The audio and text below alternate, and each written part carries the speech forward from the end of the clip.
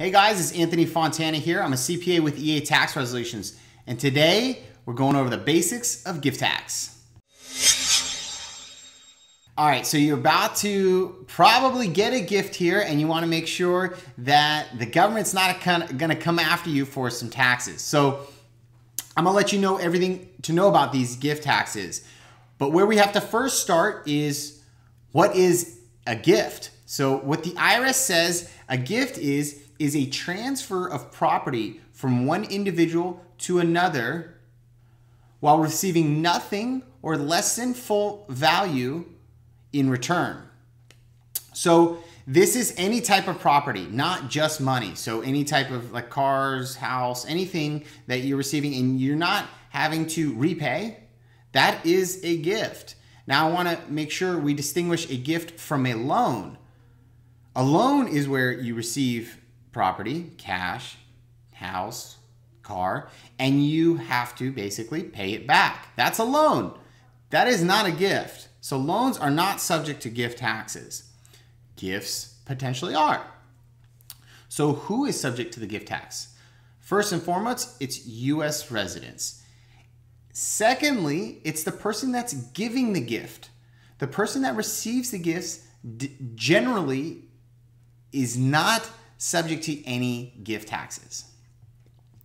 How much can you give and avoid the gift tax? So currently 2021, we have an annual exclusion of $15,000 you can give per person. Now that means, you can give 15 to your father, 15 to your son, 15 to your niece, your nephew, right? And you can avoid gift taxes or any filings at all by doing that. Now, if you're married, right, you can give 15 and your spouse can also give 15 to that same person. All right, so here's the golden question. What if you give over $15,000 to one person in 1 year? Well, first and foremost, you have to file the Form 709, which is the gift and/or estate tax return. Gift and estate taxes are essentially the same thing. An estate tax, or better known as the death tax or the inheritance tax, is the amount of tax you pay on your assets when you die. There is an exclusion from the estate tax. And the amount of the exclusion is $11.7 million if you're an individual, or times 2 if you're married, $23.4 million. What that means is if your assets, when you die, are worth over those amount, you will pay tax on the amount that's over the $11.7 million. So if you have under the $11.7 million, you don't pay any estate tax. Now, the reason I'm explaining this is because if you give over the $15,000 per year to one person, the amount over the $15,000 will just reduce your lifetime exclusion of the $11.7 million. So in real numbers, if you give, let's say, $20,000 to your son, that's $5,000 over the $15,000 annual exclusion. That $5,000 will reduce your lifetime exclusion for the estate tax of the $11.7 million. So you have about $11.695 million left for your exclusion when you die. So what happens is you'll have to file that 709, the Form 709, to report this. But the thing is, you're not going to pay gift tax. It's just going to reduce the amount of your lifetime exclusion for your estate tax. All right, so next is the exemptions to the gift tax.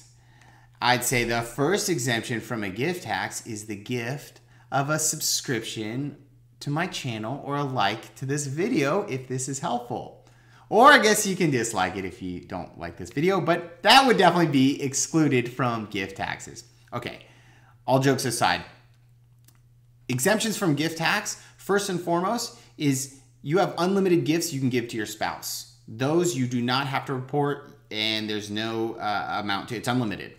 Number 2 is any gifts to charity. You can give as much as you want to a 501c3 and not have to report it or pay any tax on that.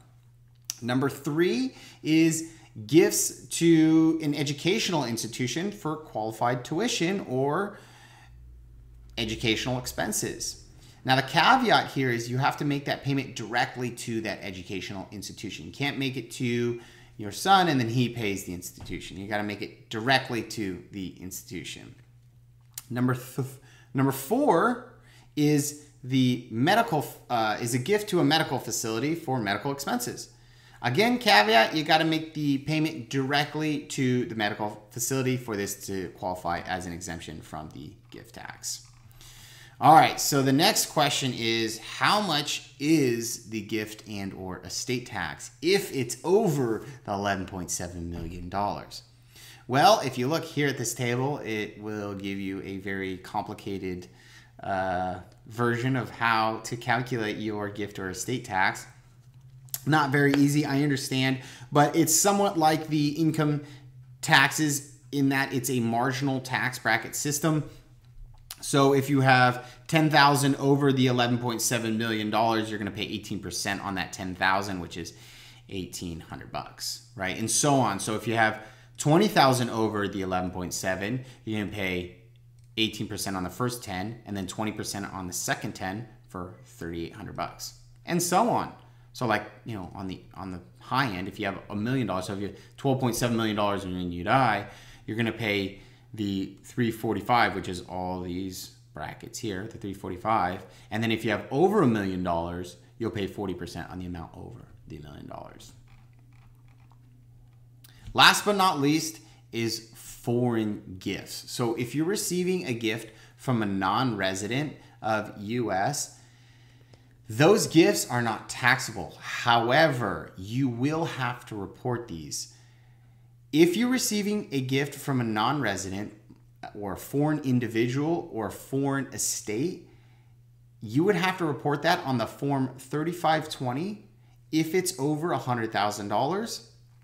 And you'll have to report it on a 3520 if it's over $16,649 from a foreign corporation or foreign partnership. Again, there's no tax on this. It's just a reporting or a filing issue here. Now, if you don't file these and the IRS catches wind, obviously we get some penalties. They have the greater of either $10,000 or 5 to 35% of the gross value of the property that was given.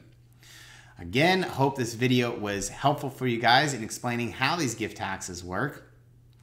A like, a subscribe, or sharing with anyone you think this is helpful for would very much help me, and we'll keep you in the loop on future tax issues that I go over. Thank you so much, guys.